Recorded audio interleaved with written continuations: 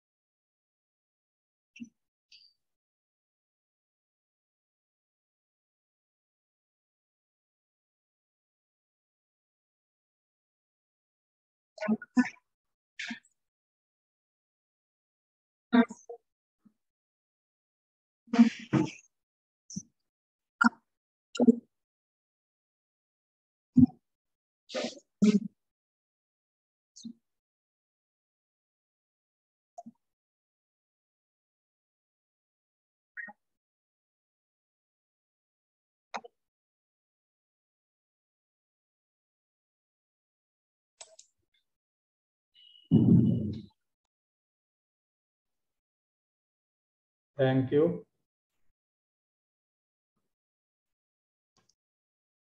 Now, I feel proud, privileged to give brief introduction of our today's resource person.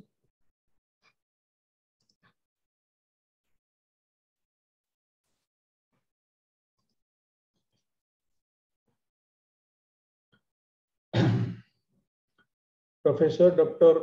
A. Damodaran sir did his doctoral studies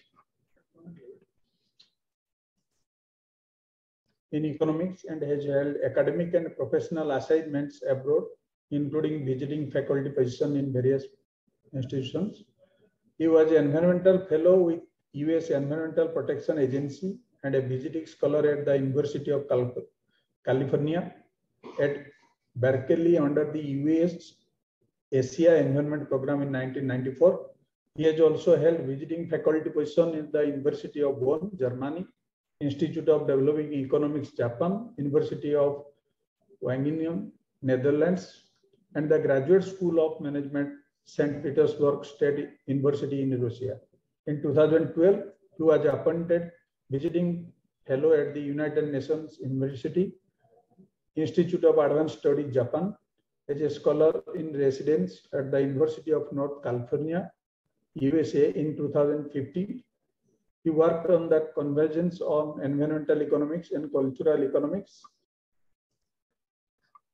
Apart from his work of environmental climate financing, Damodaran sir led the initiative on biodiversity financing for the United Nations Convention on Biological Diversity.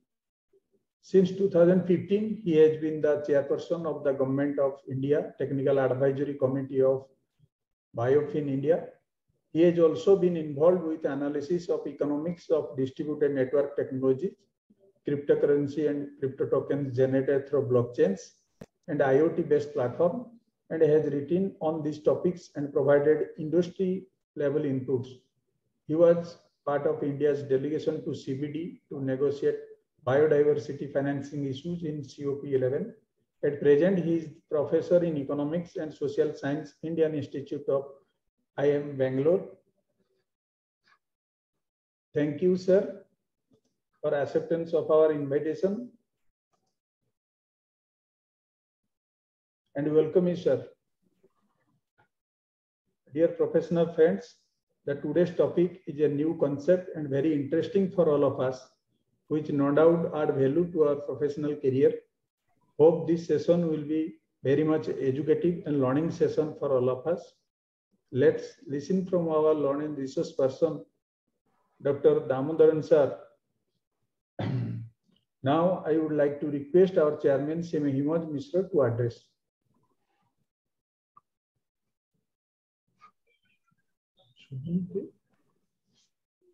Thank you, Shakti sir. Am I audible? Yes, yes.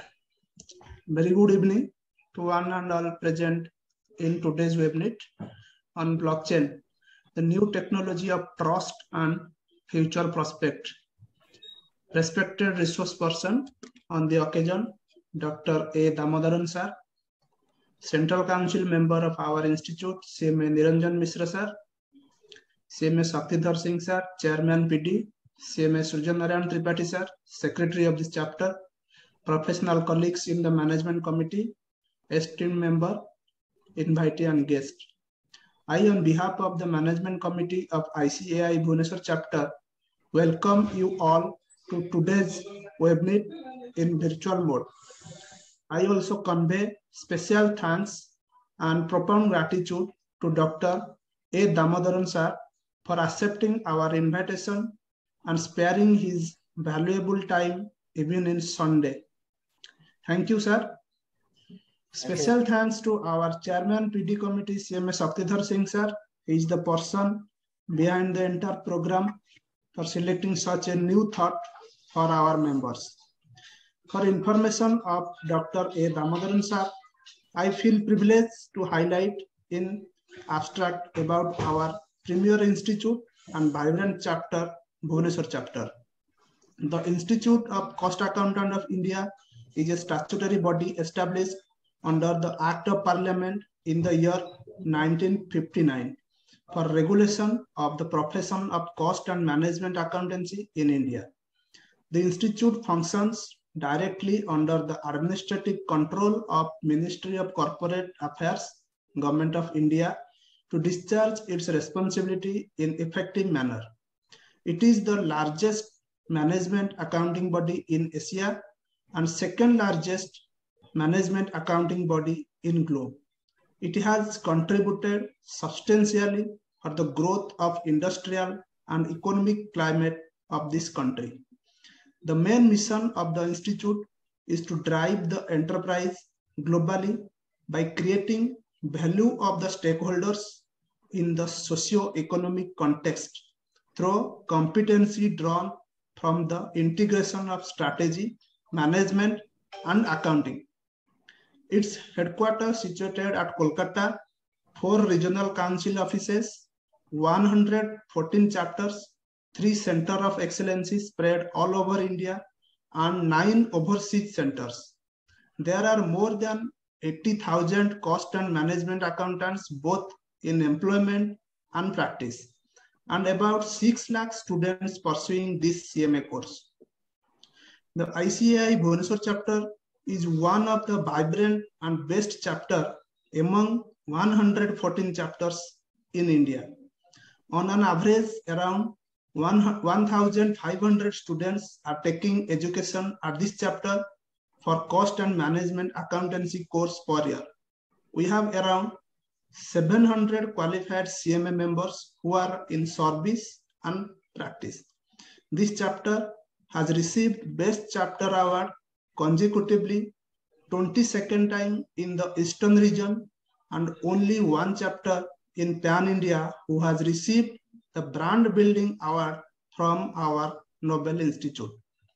Besides seminar on various contemporary topics for its members and students, this chapter also regularly conducts yoga, health awareness program, blood donation camp, traffic awareness programs, plantation, Swachh Bharat, investor awareness program, motivational session, International Women's Day, and many more for the benefits of members, students, and its stakeholders.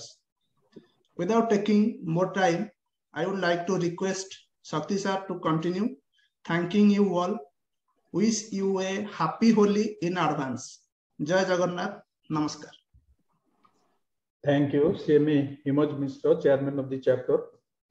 Now, I would like to request Professor Dr. A. Damodaran sir to start the session, sir. Thank you. Thank you so much. Am I audible? Yes, sir. Yes, sir. So you can see on the screen what I wanted to present. And can you see the screen? Yes, sir. Okay. Now I have to speak on blockchains and what its impacts are and how it is useful for people. And what are the negative aspects of blockchain also. I'm not just talking about the positive things, but also the negative things. But the negatives are far less compared to the positive things. That is my simple point. Now the question is, this is exactly what blockchain is trying to solve. You know, this gentleman is sitting and watching, is very carefully going through a yellow sheet of, his accounts book. Actually, he's a moneylender's clerk. He is sitting and making entries. And he's watching entries and he's trying to make entries, right? Sometimes we know from our old stories that these people are not liked by farmers and peasants and others. Because what they do is they give a loan and then after that they have ways of, controlling the person for his whole life. So blockchain basically is what this man is showing it as. On the screen that you see, this yellow book, okay? It is a yellow book, but you can't see this yellow book called blockchain because it is digital, okay? So what is this yellow book? Yellow book is a book of accounts. And you people know better. I don't have to tell you what accounts is. You can teach me, all of you can teach me a little bit on what accounts is. I don't have to say anything about accounts. So, one reason why I accepted to come and talk to you is that for cost accountants as well as chartered accountants, blockchain is supposed to be the next best thing. It is very close to your profession. And it is very important that you embrace this profession because you are not going to deal with annual reports of companies which you audit, right? Or keep accounts of. You are no longer just going to do it. You are also going to handle digital ledgers. Digital ledgers are basically, essentially digital accounts books.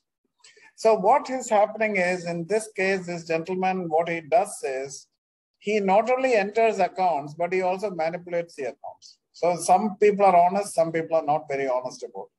So if you go to a rural moneylender, his accountant will typically make one entry when the person is borrowing money, and later on, he can basically change the entry and say, oh, you borrowed 2,000 rupees, not 1,000 rupees. We gave you 800 rupees, not 600, as you claim. So this is something which blockchain tries to solve. Blockchain's digital ledger is not like this one. It cannot be tampered with. You cannot make entries and re-entries and rub it off and write something new. You have to always keep a digital entry, and that digital entry is kept forever. You cannot change it. So in that sense, blockchains are digital ledgers based on which are secure, immutable. Secure means you cannot, it cannot be tampered with. Immutable because once you make an entry, you cannot change it. Overwriting, underwriting, nothing is possible. And therefore, it is cannot be manipulated or rewritten. So that is the big difference that blockchain makes to your life. And then this is a technical thing. It is called blockchains are digital ledgers based on distributed networks. Now, what is a distributed network? A distributed network is what? That is exactly what I will be trying to explain. This is a technical term, not very important for people who want to apply blockchains, but still I will explain it. It needs an explanation. So let me take you through a technical. Now here you can see this is one, there is a small spoke, a hub. This is called a hub, a central point, and these are the spokes. Spoke means projections, right? This is a typical way by which banks, financial institutions, airlines, you know, Indian Airlines, Air India, etc., Air France, all of the banking and financial institutions. For instance, a banking institution will be based on Reserve Bank of India with countless number of banks which are reporting to it. And all these are examples of what is called a centralized centralized network. Now, this has been always considered to be a very efficient system because you have a hub, and the hub is centralizing all the information, right? And because of that, you have one person coordinating everything. And therefore, in one point, you are able to get all the information that is happening for all these spokes. And imagine that these are banks, and this is a central bank or Reserve Bank. So this is exactly the system which is working now. This system has been working very well now. And people used to think that this is very foolproof, this is very efficient. Now look at the airlines. Airlines is another, Air India. Air India will always have its international flights, but all flights will start from Delhi or Mumbai, from India, and go to different places. So somebody has taken Air India and gone to Paris, and that person wants to go to New York. See, it is basically not so simple that, you know, you basically take a flight of Air India from Paris to New York. Directly, Air India will not fly. Either it will charter some flight with Lufthansa or somebody, but most of the time it will say, okay, I have another flight starting from Delhi which goes to New York flight. So why do you want to? So you can come down to Delhi and another flight to this thing. Or you can take some other airline which has got a direct connection. Now, this is the problem with the hub and spoke model, that, you know, everything is centralized on this particular point. And if this particular point gets compromised, then the entire edifice, the entire system gets to be compromised. If there is imagine that in this central point there's a cyber attack, then all these points will get compromised. It will be completely finished. So as against it, the centralized network, people have discovered that in the era of information technology, this is not just great idea. So they explored decentralized networks, which is basically, network means too many points which are logged in a relationship. That is what is called as a network. In decentralized network, what happens is the same thing becomes like this. The picture becomes like this. In this picture, what happens is this is State Bank of India, this is Union Bank of India, this is Bank of Baroda, or whatever banks are existing. These are different banks, and each bank has got a central office, and its regional offices and branches are, all the details are coming from these offices. Similarly, Union Bank of India, similarly, other Bank of Baroda, all these offices are. So what happens is this is a much better system because there is nothing like a central bank after that. All the operations are between the head offices of different banks. And that is how the whole system works.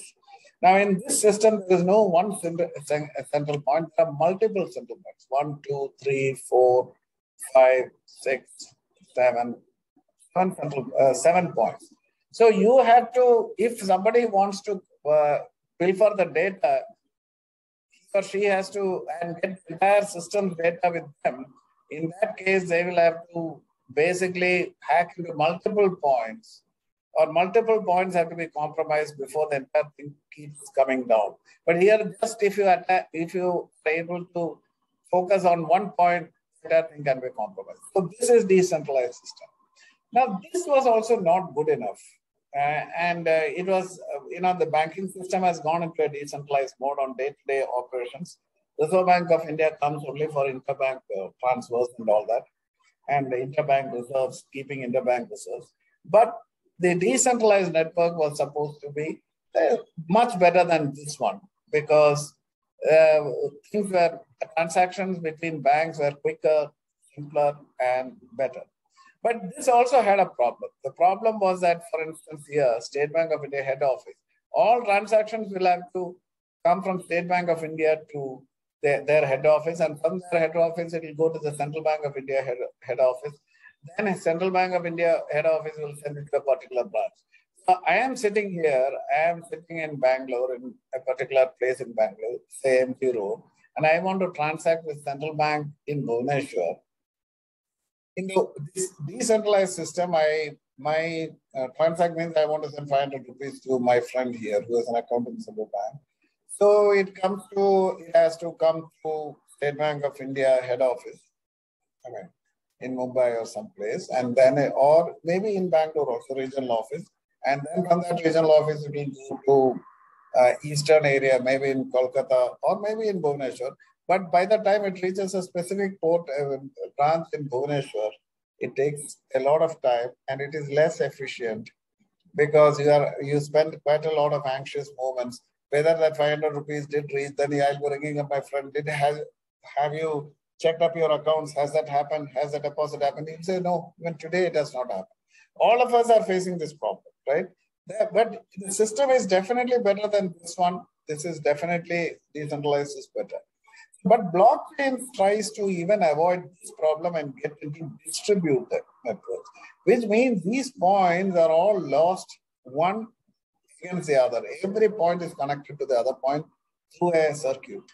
Now, this point is connected to this point through a circuit, which runs like this, comes down, comes like this, and joins.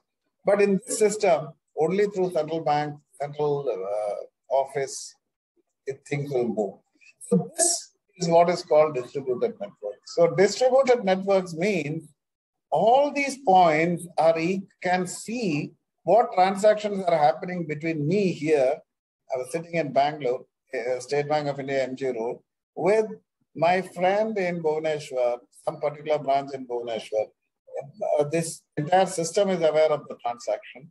They may not know who the persons are, but they know that a particular person with a wallet, say it's called wallet-to-wallet transfer. So my wallet, digital, it's all digital. It's not physical. You can't see the wallet. And from this, my wallet to this wallet is gone. But the others are all seeing the transaction and they are seeing whether these wallets are authorized wallets or not. So each wallet has got a number and they can check the number and find out whether it is authorized. Now, this is the method of distributed networks. And this is exactly what blockchains are about. They are a ledger of accounts on transactions, interpersonal transactions. And each transaction is made available to all the people. Earlier, only the central bank knew about the transactions. Now, every point, every branch of different branches would be technically aware of these things. And they will see whether, and they are required to even verify it is an authentic transaction or not. So if they verify that this authentic transaction, how do they verify authentic transaction? The data they have is 500 rupees amount transferred. This is wallet number one. It carries a public key. Public key means a code.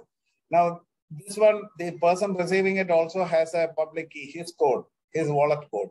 So if the public key is to be done, the public key has to be verified by a group of programmers and they verify it. And once they verify it, not just one person, many verifiers, and 50%, more than 50% of the verifiers are saying, this is an authentic transaction, the transaction is approved. Now, all this is not done over hours. It is done in a few minutes, 10 minutes, 11 minutes at the best. So this, whereas the other one will take 3 to 4 days to do it. So this is the idea behind blockchains. Now, the transaction typically is this is a distributed ledger. So in the distributed ledger, it is almost, this is a blockchain. Now this blockchain will have a block, actually a block, not a blockchain. Now this block is a ledger. It is digital. So you load my transaction to my friend in Bhubaneswar. Like that, many people will be transacting. One from Mumbai to Chennai, another person from Delhi to Bangalore, and so on and so forth. All this is recorded or entered the metadata. Metadata means the basic essential data, not the entire data, but only the essential data of the transactions are entered. and then it is digitized. And once every transaction is entered, it is updated. The ledger becomes updated automatically because it is programmed to get automatically updated. So this fellow, the accountant we saw in the first slide, he will take it and write it in a small piece of paper, and in the evening he will sit and start entering the accounts. In blockchain, you don't have to do it. The moment a transaction is done, automatically the ledger entry is made, and that ledger entry is made and it is verified, confirmed as an authentic transaction. And once the transaction is done, the timestamp at which it entered, timestamp means the time at which the blockchain entered, that transaction was entered. Maybe just now I am at 5:40 is the time. So at 5:40, you have entered the transaction has to be at 5:40. 500 rupees was transferred from me to my friend, but we don't know who me is. My name is not written. My friend's name is written, but the wallet addresses are given, and it is timestamped, and then it is sealed. The ledger is the transaction is cryptographically sealed, which means the code number is given, which is basically arrived at with a lot of calculations on a computer. And once that happens, then you will find the code is added. Block like this. Each transaction which enters a block is cryptographically protected, and then a series of transactions like this enters the blockchain. And once this transaction enters the blockchain, and the capacity of the blockchain exceeds 2 MB or 1 MB of data capacity, then the blockchain cannot take further. So the blockchain has to be closed.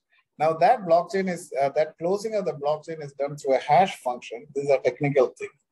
And it is like a lock. You are putting a lock, but that lock is entirely a code. Now that code is very difficult for any hacker to guess because it is done through complex this thing. And then the whole thing works on, the blockchain is closed, it is sealed and linked to the previous ledger.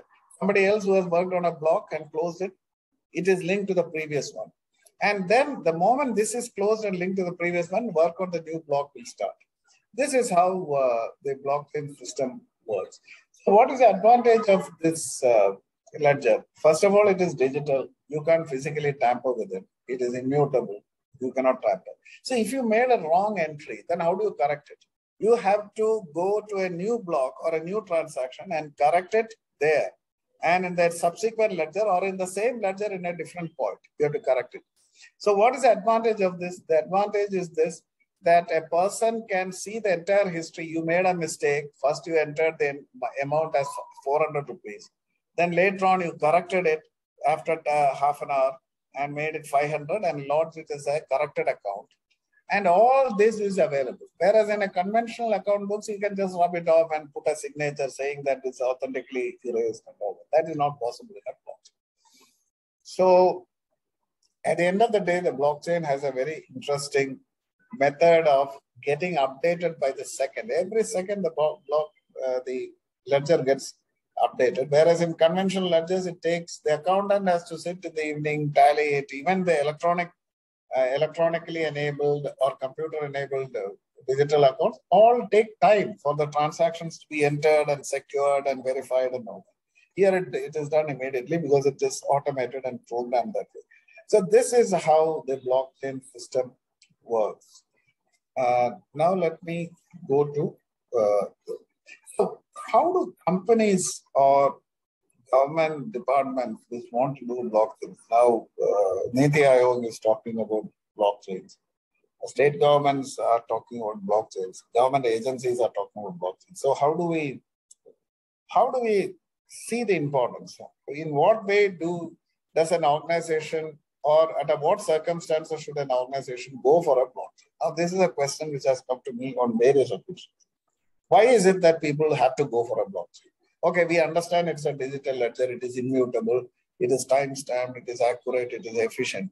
But why should I, running a company, do this? Because it's a bit complicated and I have to get a technical person who is very good at it. I have to hire that person. And what is it beyond the fact that it sets my entries correct? What else is a economic advantage that my company gets? So That's a decision, that's a call which you have to take. And that call requires certain criteria. So first criteria is all actions need to be automated. Wherever you want ledgers to be updated every second, it is not possible in conventional digital ledgers. Blockchain is a very advanced digital ledger. It is not digital ledger, maybe second generation or third generation. So the earlier digital ledgers were computerized ledgers. Everything was in the computer and it is in a database. And the second one was decentralized ones where you kept the account books and linked it to a master ledger. The third is the blockchain, which is the most advanced technology. So if you want all your actions to be automated, in every entry, by the second the entries keep on getting added, or the entries get immediately added to the system, to the stream. You want that kind of a thing. Every entry to be done by the second, then you need a blockchain. So some companies can afford to tally and put and enter data maybe at the end of the day. There's no hurry to do it. Then blockchain is not a solution for you. But if every company, companies like oil and petrochemical companies, shipping companies, or maybe banking industry, the banking sector, they all want account books to be updated immediately at that spot. They don't need accountants and account entry clerical people to sit. Large number of people you are getting, they can be utilized for other purposes, but not for this. So they would like blockchains to be a solution. But if you think that your business, you are producing some furniture, and that furniture, whether the sales on that furniture is happening, there is no hurry for you to do the accounts. Then blockchain is not going to be a great thing for you. Still, it is a desirable thing, but you may think, why should I spend that kind of money? So that is the first thing.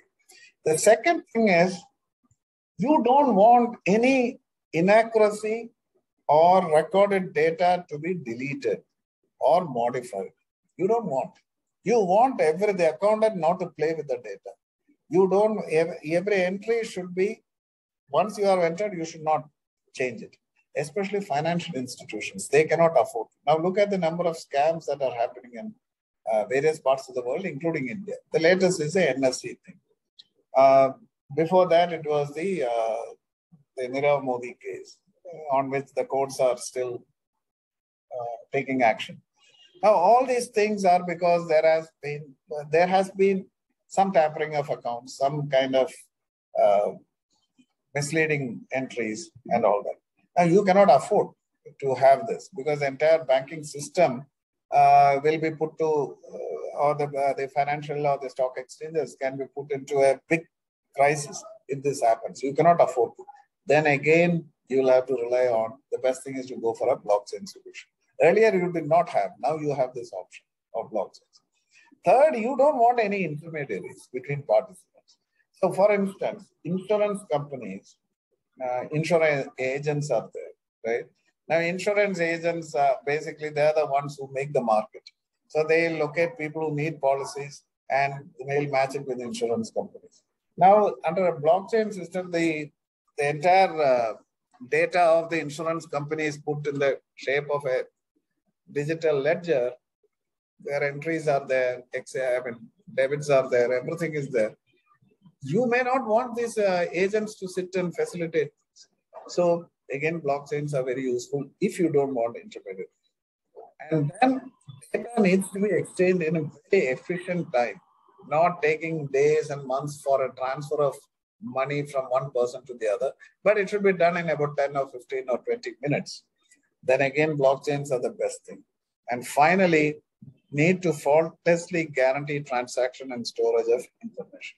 You want to see that the transaction has happened and it is settled. You want that to happen immediately. Now, India has a very efficient system in clearance and settlement on stock exchanges. That is one great thing. T+2, T+1 and all that. We have fulfilled it long ago without the blockchain. But if a blockchain comes, it is automated. So automatically, the settlement time comes down drastically.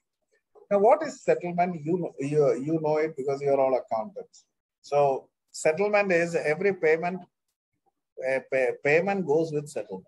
If a payment is made, but it is not settled, that means that the payment has not reached the intended person. you lose a lot of money, you lose a lot of transactions. So that is something which, if you are not very keen that it should happen, then you should go for a blockchain solution. So this is the need for blockchain. Now the question is, why is this link between blockchains and cryptocurrencies? Blockchains have to be linked to cryptocurrencies. Now, why is that? First of all, let me clarify it. So blocks are created. One block is packed with transactions up to 1 MB. After that, it is secured, it is closed, and it is sealed with a lock. Lock is a digital code which nobody can break because it is worked out by you through a computer, an advanced computer, quantum computing system. These days, it is very complicated to get that thing. It is called a hash function. Now, it is part of the hash code. And once you do that, once you seal it, you add this blockchain to a string of blockchains which are already created. A string of blocks which have already been created. So in other words, you chain one block with the other. So the first block was created today. The second block will be created tomorrow. The third block will be created day after tomorrow. All will be put on a chain. They are linked together. That is why it is called blockchain. Now, as I told you, the block is closed. Every transaction is verified, confirmed, and then closed and sealed. The block itself is sealed, which contains all these transactions is sealed. So what happens is, under such circumstances, immutability, you can't play around with numbers because it is sealed, you can't break it.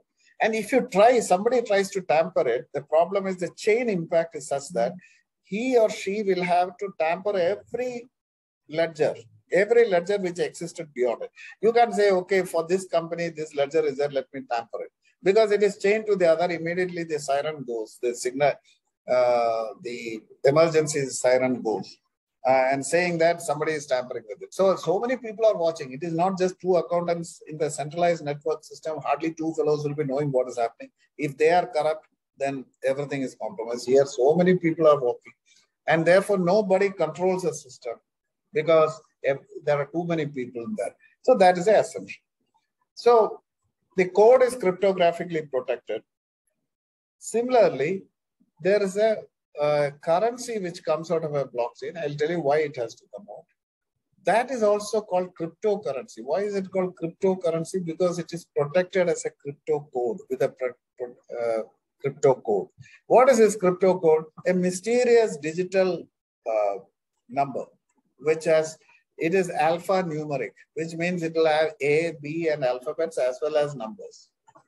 And that is all right. That's a total secret, which is with you, with the person who has created it.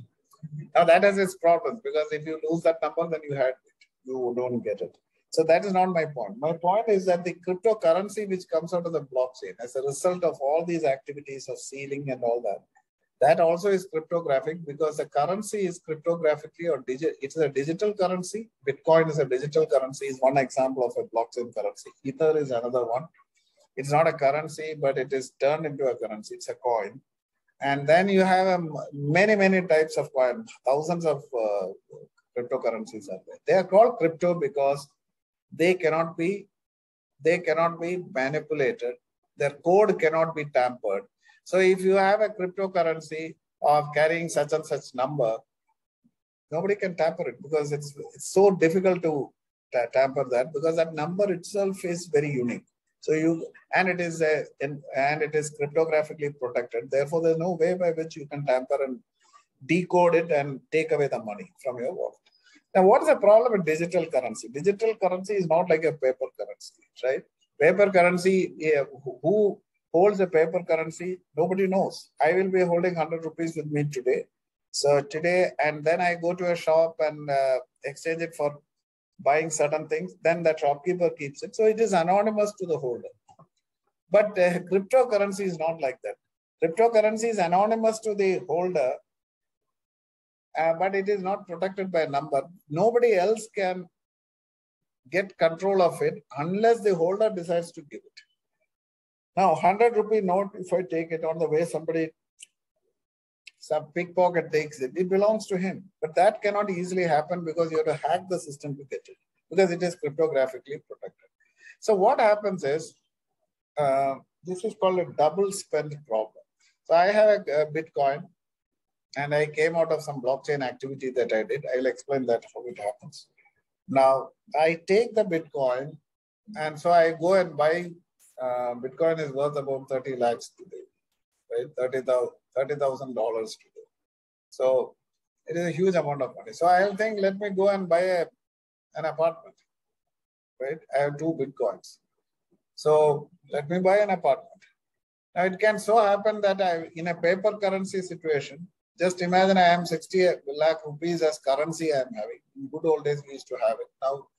Now with digitization, that is not possible, right? You are tracked.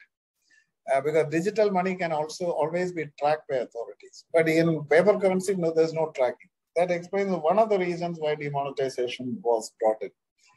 Now, the point is, if a digital currency is not cryptographically protected, it means that it can be spent, the same digital currency can be spent in one place. And I'll buy one apartment with 60 lakhs apartment. Then I'll buy another apartment somewhere else with 60 lakhs using the same Bitcoin. That's the problem with digital currency. If it doesn't have a cryptographic code, which is unique, it can be used many, many times to buy more with the same cryptocurrency. So to avoid that, cryptographic codes protect the digital money. So this is how the whole system works. So what happened is the first generation of blockchains came in 2009. And there is a reason for that because of the economic crisis in the world, 2008 economic crisis. People were fed up with banks in the United States because it is called the subprime crisis. So people thought that banks are very irresponsible, central banks are very irresponsible. So this currency, the bunch of computation specialists joined together. They assumed a name called Satoshi Nakamoto. Sounds a Japanese programmer. Actually, we don't know whether that person, it is said, does not exist. It's a pseudonymous name. A group of people joined together, it is said. We don't know even whether it is true. It could be a single person or it could be a group of people. Whatever it is, they assume the name of Satoshi Nakamoto. And they created this, they wrote up a paper, white paper. White paper means an authentic paper on the idea of blockchains and cryptocurrencies. That is always available on the website. You just put Satoshi Nakamoto plus white paper, you will get it on the website. It's an open thing. So what I'm trying to say is, Satoshi Nakamoto brought this idea of digital currency. Now, where did he say? He said blockchain. So there will be a digital ledger. He's the one who has conceived all this. There is no he. We don't know whether it's a he or a she or a they. But the point is that digital ledger, every time a digital ledger is worked upon by miners. Mining means you're mining a blockchain. So mining means computation. You're solving very tough algorithmic problems, algorithm-related problems. So for that, it's a huge amount of work. You have to conceive of the code, etc., etc. So what the blockchain or originators, what they thought was, let us go ahead and give a reward to people who successfully create the blockchain, mine the blockchain, which means program the blockchain, protect it cryptographically. No, not blockchain, block. Protect it cryptographically and seal the block so that it is free from getting tampered. It's a huge amount of work. So as a reward, they said you will get Bitcoins. So Bitcoin is a reward for maintaining the digital ledger based on blockchains in a very faithful and a proper way. So, and you earn it only when people are verified that it is a solid ledger. You can't tamper with it. So all these verifiers, what they do is they'll try to break that system, that lock that they have created. And if they find it is not breaking, they'll say, okay, this is a solid block. Let it go and join the previous blocks into the chain. And as a result of it, the smart programmer who has done this, who has secured the block, secured all the transactions within the block, gets a reward which is called Bitcoin. So the message was very clear. Unlike paper currency where you keep on printing and issuing it, money has to be earned the hard way, and it is done through it. This was a philosophy. Now, this has not worked. This could have worked, but that's a very great idea, very great dream, but it has not worked because most of the blockchains, bitcoins have turned into speculative assets. Currency cannot become an asset. So if a currency is meant to be spent, but the currency becomes too valuable, supply is very limited, then people will hoard the currency. They will not spend. If they don't spend, the economy does not grow. So that is the tragedy with the cryptocurrencies like Bitcoin. So whatever be the case, the point I'm saying is, unless you mine, you don't get the Bitcoin. Unless you sweat, there is a sweat on your brow, you don't get the Bitcoin. Now, this is how Bitcoins have been conceived. This is how other types of coins are all. The light coins are there. So many coins are there, which are meant to be currencies. But these days, blockchains have changed. After 2013, a new idea called smart contracts came, and that has Ethereum. So Ethereum basically is called Ethereum. It's a blockchain of a particular type. It is a virtual machine on which you generate smart contracts. Smart contracts are nothing but digital contracts. Everything is digitized, like the block. So you don't, in good old days, if I want to enter into a rental agreement with my tenant for my house, which I put on rent, I'll take a stamp paper and write up a lot of things on the conditions of lease and all that. Then I'll get a notary, put it in a stamp paper, get a notary to certify it. I had to pay some money to the notary. And at the end of the day, when the tenant is about to leave my house, I find that the contract has been rewritten, overwritten, certain entries have gone, and there is bound to be disputes between the tenant and the landlord. Whereas in a smart contract, these things don't happen. It is all digitized. It is put up in a blockchain, and the blockchain is for a lot of people to see. So a lot of witnesses are there who are seeing that this was entered by me and my tenant. They'll say that, look, there is no scope for any dispute between you, because we have seen that because the tenant, first of all, the agreement cannot be tampered. So that does not. Secondly, people are there to judge, and therefore there's no need for any dispute. People will not go to the court if they find that if only a few people were witnesses, then there can be disputes. But if everybody is, a lot of people are witnesses, that will not happen. So this smart contract is a simple example. Like that, smart contracts are used for in public systems. If you put up electricity company supplying electricity to your homes, it's a smart contract covered by a smart contract. So it will say that so much kilowatts of electricity will be supplied every day without any interruption. And if there is an interruption, there can be a refund. That kind of things are enabled through a smart contract. So that is from another type of blockchain, which is called Ethereum. So Ethereum is now the thing. Blockchain with it, Satoshi Nakamoto's Bitcoin blockchain, which generated Bitcoins, is almost gone. It is getting upgraded and all that. That's a separate issue. But these new blockchains are Ethereum. So smart contracts are proliferating. Infrastructure projects, banking sector, anything you name, everything is covered by a smart contract. And smart contracts, blockchain also creates its own crypto coins. They are called Ethereum in the case of Ether. Now there are new blockchains with which issue smart contracts like Solana and all that. You know, they also have smart contracts and they also have their currency. So every activity of a blockchain is monetized, and therefore it has to have a currency or a token or a coin. So currency is means of payment. Token is just like a, you know, token. How do I put it? It is supposed to be having a representative value. It cannot be used for exchange, for coffee, tea, and etc. It was not meant to be that. So I tokenize all my services. So what I do is, now look at the way it is working. Ukraine, for instance, is now lodged in a,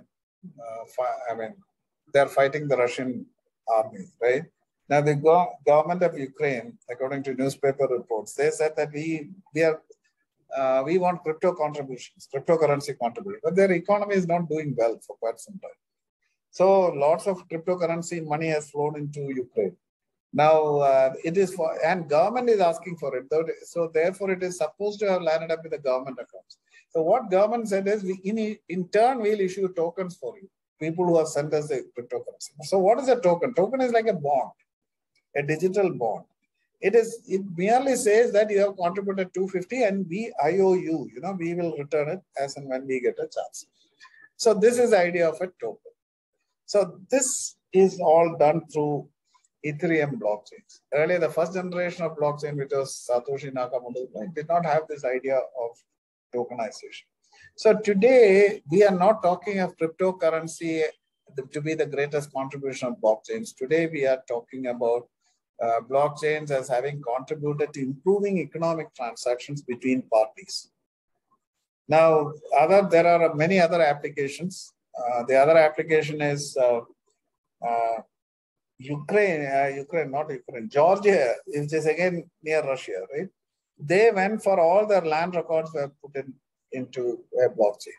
So earlier, it was all stored in digital conventional data servers. It was electronicized and stored.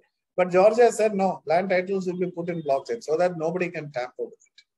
So this was the other application which government departments are trying to do. So if you don't tamper, then I am very sure that the property that I have bought, I put it in a blockchain, nobody can tamper with it. So some official cannot sit and say, oh, no, this does not belong to you. Look, somebody else has also produced a ownership right, an ownership paper. It can't be done if it is put in a blockchain. So countries have gone for it.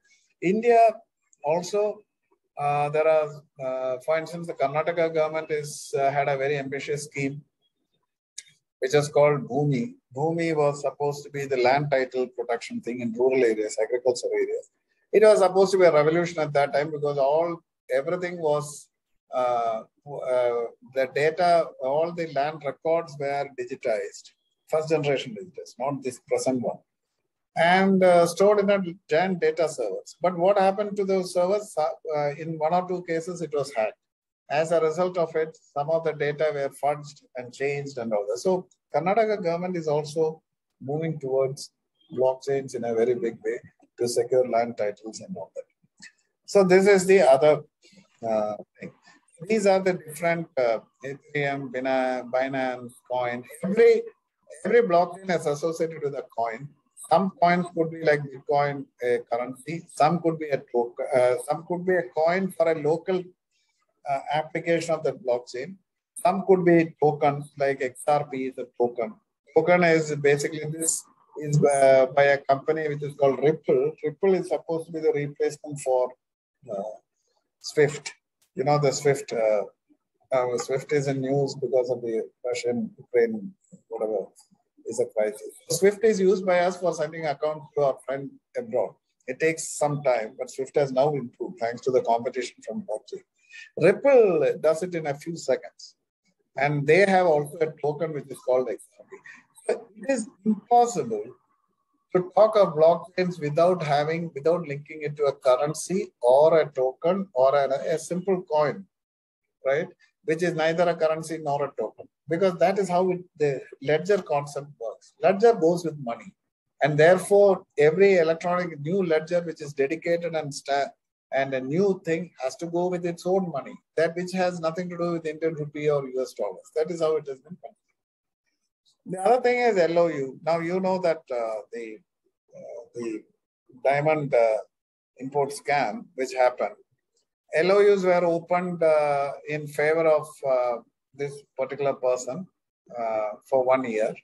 Actually, it was only meant to be there for 90 days, but somehow they opened, RBI guidelines were violated. So what has happened is the entire LOU was opened by Punjab National Bank, and then the details were conveyed to Bank of Baroda and Allahabad Bank and Axis Bank, which had operations in Rotterdam, from which this gentleman wanted to get some line of credit. So this Punjab National Bank said, yes, we agree in case he is not able to repay it, we'll pay it. That is called an LOU. But the real scandal happened because this person had a bank account in Punjab National Bank, but he wanted much more money than that. And an LOU which was for many, many times more than what he had as an account. And what they did was the SWIFT web message was tampered. So first time it went through the core banking system. And then the SWIFT message went saying that this is the LOU, we have agreed. SWIFT is a messaging system, as you all know. Second time what happened was somebody in the bank is supposed to have, inquiry is still going on, I cannot comment on it, but is supposed to have tampered That's saying it is not 30,000 that we have issued LOU, we have issued it for 300,000, right? I'm just giving rough numbers. These numbers are nothing to do with the actual case. So that was done by tampering the SWIFT web message system. If you had put it in a blockchain, there's no question of tampering it. It would have been in the blockchain. They could have seen what is happening. It has to be verified and confirmed by people. So what did they do? They avoided the core banking system and directly went in. But if a blockchain comes, this, first of all, tampering is not possible. Every message will have to go through the core banking system, because otherwise the blockchain will not accept that as a verified transaction. So this is another big advantage to avoid. So what is the advantage finally of the blockchain? You can, every minute you can understand what is happening to your liquidity position, what is happening to your current asset position, current liability position. You can, blockchains are used in supply chains. Shipping companies like Maersk are using it for supply chains, so that through smart contracts, so that when there is some shipping happening from one country to the other, supposing I am exporting spices from India, a pepper from India to Rotterdam in Europe, typically what's happening is by the time the spice reaches the shipping company, I will ship it. So once it reaches there at the port, they will do some checks and find that the moisture content is 20%. Now 20% because of high moisture, what happens is if the pepper is a hygroscopic product, it absorbs moisture. So if that moisture gets absorbed, then you will develop fungus on that. So what happens is all the pepper used to be rejected at the port. And then the contractor, the exporter, that is me, will say that no, when I exported it, it was only 10%. So whatever has happened is because the shipping company allowed a lot of condensation to happen within the containers. And therefore the onus is on the shipping company. But there was no way of proving it. With blockchain, the 10% moisture is put as a smart contract. It is put in the blockchain. It is verified by people that yes, it is 10%, then the shipping happens. Then if it enters at the Rotterdam port and they find it is 15%, they can easily say that, well, the shipping company created the problem. So this is how one case of how blockchains help supply chains to be more orderly. And therefore shipping companies will be careful because they know that they will be exposed. So supply chains become more efficient. And as a result of it, as an exporter from a developing country, I find that I'm not incurring losses, mainly because of blockchains coming into the picture. So like this, there are many things. You have your customers, their problems. Customers have given a feedback and it is saying that the product has these defects. It will be hidden. But if it is put in a blockchain, the entry is put in a blockchain, that this product had such a defect, then customers can always enforce a claim. We had made an entry, it has gone to the blockchain, please check up the register. So like this, you know, you can liquidity position of the company, working capital needs, all these things get much more, and banks also. Now look at this, working capital, what's the problem? Working capital is one of the biggest problems with SMEs and startups. Now, realize all of you know as accountants that receivable problem is one of the biggest problems facing SMEs. But if you have a blockchain entry which is authentic and which says that so much of accounts have to come from such and such client, banks find it easier to give you bridge loans or working capital loans. So this is how blockchains create a better system for you. So on this note, I have explained what it is, but the problem with the blockchain is, now I'll come to the defects. The defect is that a blockchain is anonymous. As I told you, my identity and the receiver's identity is not known. All that is known is this wallet number is authentic. Is it a fake number that has been quoted, or is it the other receivers is authentic? Once they find it is authentic, they say, okay, the transaction appears to be genuine. But here it is not. But the problem is because of personal anonymity, the public key is known. That's called public key. The wallet ID is protected through a public key. But the private key, my individuality, that's called like a password for me. A private key means they use the word key, but it's actually a password. That is not known. Therefore, my identity is not established. Therefore, as a result of which, I can indulge in any kinds of illegal transfers, money laundering, dark web activities. I can do any of these things, right? So that is one of the defects of it. The second, and that's why the banks are worried, government is worried, so that is why they have a problem with cryptocurrency. But these things can be actually handled in a much better way if there is a sound policy system in place. So that's not a very big issue, but still those problems are there. So how do you handle these problems? So you have to handle the problems by creating regulations which are friendly to the technology, which also provide some scope for coins to exist and multiply, because coins are required for monetization, and at the same time does not threaten the official currency of the country. So this is what they have to look at. So the Niti Aayog has now, the Department of Ministry of Electronics and Government of India has come out with a very ambitious blockchain policy, which is very progressive, very good, and says that, we'll avoid all the negative effects and we'll try to optimize it. And the focus is entirely on the customer who is supposed to benefit from that blockchain. Now, governments, I'm sure Orissa government is also very, very much involved in this blockchain technology thing. Telangana is very advanced, Kerala is advanced, Karnataka is advanced. So a lot of work is happening, but mostly in the realm of companies are doing it. Now, those blockchains are not what Satoshi Nakamoto did. Everybody will watch. It's a restricted blockchain called permissive blockchain.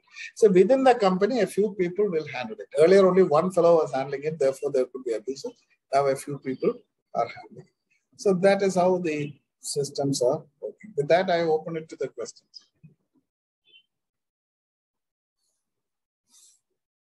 I have finished.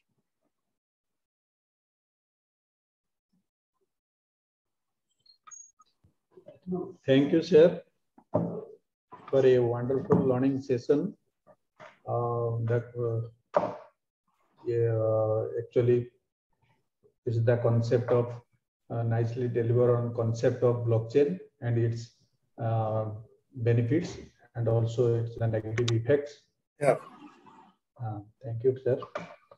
Now the forum is open for question and answer session. If any question or any queries, the participant either may put the chat box or may directly unmute and directly ask the question.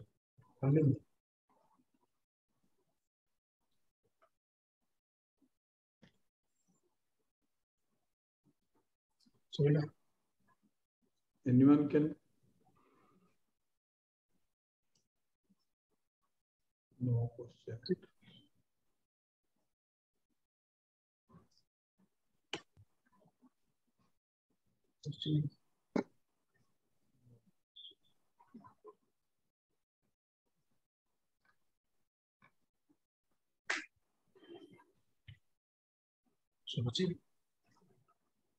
Sir, one question is how the Bitcoin is traded like stock market transaction? What's the question? How the Bitcoin is traded like stock market transaction? Yeah, the point is Bitcoin was not meant to be in the classical sense traded. It was like money in your pocket, right? But it became a limit. It was always programmed to be limited in supply. So when it is like gold, in good old days, gold coins were used, isn't it, in 1900s and all that. Why did they abandon gold? Because it was supply is limited for gold in the world. So gold became so valuable that people don't want to spend money, right? So the money became an asset. What is an asset? You know it. What is an asset? An asset and liability statement. Asset means something which brings you returns. Yes. So money is not, the currency is not supposed to bring you returns. But if the currency becomes so valuable, people will hoard it. And once it becomes hoarded, it ceases to be money or currency, not money, currency, and becomes an asset.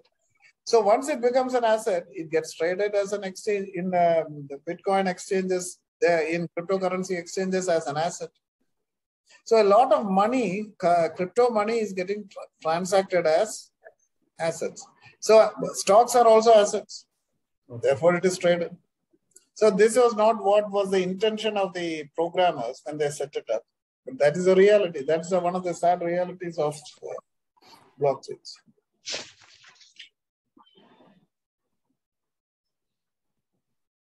So actually, till now, the cryptocurrency is not legalized.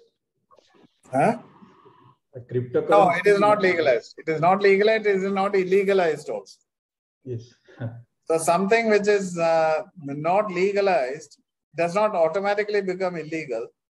But at the same time, something which is just because it is not illegalized, it doesn't become legal also. Right? So government, of course, thinks that no, it is not legalized. Let us be very clear about it. Cryptocurrency cannot be legalized. How can it be legalized unless Indian rupee says that, okay, apart from Indian rupee, you can also use cryptocurrency? No government will agree. So, and secondly, even for other purposes, it is not legalized. I mean, it is absolutely not legalized. Now I get another question, Mr. R.K. Mukherjee. What is? Well, no, I saw another question. Taxation angle. Well, the taxation angle is very simple. The government, as the finance minister had announced in the union budget, it said digital assets should be recognized for taxation. That doesn't mean it is legalized. Understand? So, from a taxation angle, they treat it as a digital asset, and depending upon the type of digital asset, for instance, NFTs, non-fungible tokens, they're like a special form of asset. It is a capital gain, right? It is like a capital gains item. It is like selling your house and making money. So it doesn't happen like a Bitcoin traded every minute. It's not traded. It is one item which is put on an auction. Money comes. So you created it for 5 rupees. It sells for 5 lakh. So obviously it will come under capital gains. Some people in the United States, they say, no, it is Bitcoins and other cryptocurrencies are commodities. Therefore, it should be subjected to commodity taxation. But it could be. I'm not trying to say, because they are standardized and they're like commodities. So what is the tax on commodities? That should apply to them. So taxation on derivatives, it's like a capital gain. It can be treated as a capital gain for indirect taxes, or it can also be treated as a commodity tax under GST. All these are possibilities, but it is still evolving. Next question is, who issues and controls the cryptocurrency? Well, it is a community, abstract community. It has nothing to do with government. It is a community of members who have been miners, who have performed the activities connected to it. It is a global membership. It has nothing to do with any country, right? Mm-hmm. Now, there are a bunch of programmers, there are a bunch of verifiers. Who issues and controls the cryptocurrency? They issue and control the cryptocurrency. Then, yeah, Mr. Govindraju, what is your question?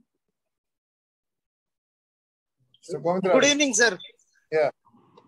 Sir, my question was, in a popular belief, people say there is no underlying asset for crypto, and it is very dangerous for certain kind of economies. But you know something, is there any underlying currency for underlying asset for any paper currency in the world? No. Right? There is none. But there is one thing, government is there to say that if there is a problem, you come to us, we'll help you. In cryptocurrency, unfortunately, that is your risk. If there is nothing underlying, but you know, in a deeper sense, cryptocurrency's underlying is a blockchain technology, right? It is protected by the blockchain technology, but blockchain technology is not, unfortunately, monetized. Okay, sir. So ultimately, people will say cryptocurrency sits on thin ice.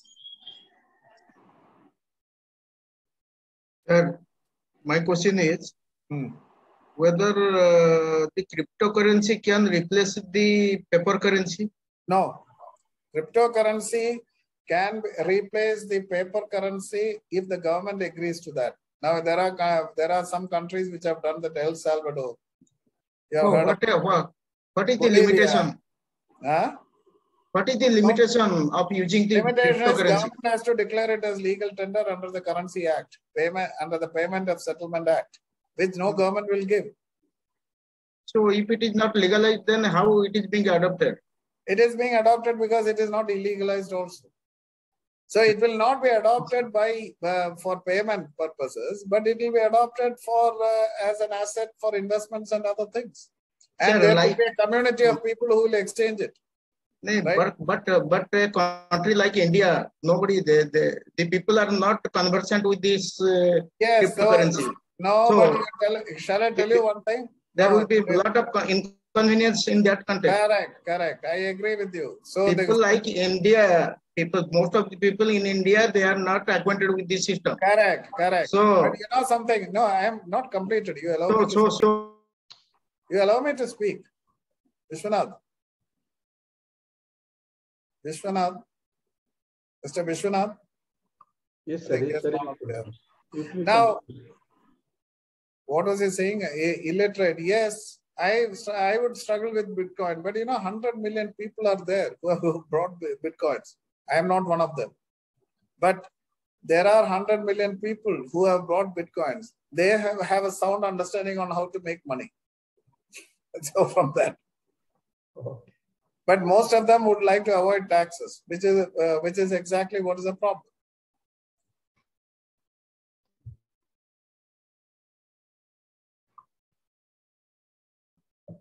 Then what else? Sir, can I? May I, sir? Yes. Sir, after COVID, the cryptos got very much. It became like it's skyrocketed. Yes, because after COVID, there's a simple reason for that. It happened not in India, globally. Now you want to know why? Hello. Yes, sir. Yes, sir. Yeah, it is simple. COVID meant stimulus. What is stimulus? Government started spending money to revive the economies, isn't it? So fiscal deficit became very big. Or it could be through monetary expansion. So today, America is facing the highest inflation ever after they have recovered from COVID. Why? Because COVID stimulus went into depreciating the currency. So when it is anticipated that fiscal expansion or monetary expansion happens, what is the result of it? The result of it is that the currency of the country will come down, will depreciate. So if the currency depreciates, then obviously where will people go to look for alternatives? They have to go to Bitcoin because Bitcoin's value will go up. Got it? So whenever you have an inflation-like situation, Bitcoins will go up. Initially, when COVID happened, government spent money to get the economy off track. But after during COVID time, because of supply inelasticities and supply problems, we didn't realize. But the moment COVID started going away, we suddenly found things happening. Prices have gone up. Now, this is much before Ukraine crisis. Prices went up. So when prices went up, your currency value comes down. So obviously, people look for Bitcoins and cryptocurrencies as an alternative and as a method of saving. So its value goes up.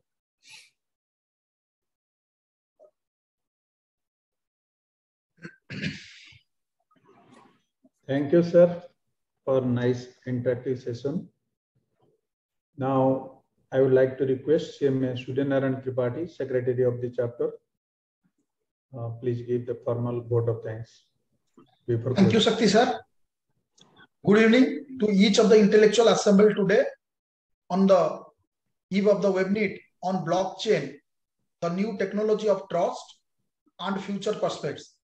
Eminent resource person on today's occasion, Dr. A. Damodaran, Professor in Economics and Social Science, Indian Institute of Management, Bangalore.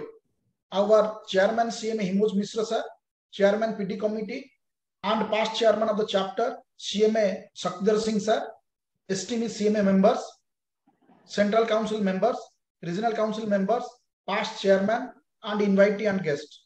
I, CMA Suryanarayan Tripathi, Secretary of the chapter, feel honored to extend formal vote of thanks. I, on behalf of the management committee and the entire CM fraternity of Bhubaneswar chapter, extend an earnest thank and deep gratitude to our resource person, Dr. A. Damodaran, for acceptance of our invitations and enlightening us blockchain, the new technology of trust and future prospects. Thank you, sir, for sharing your valuable input among us.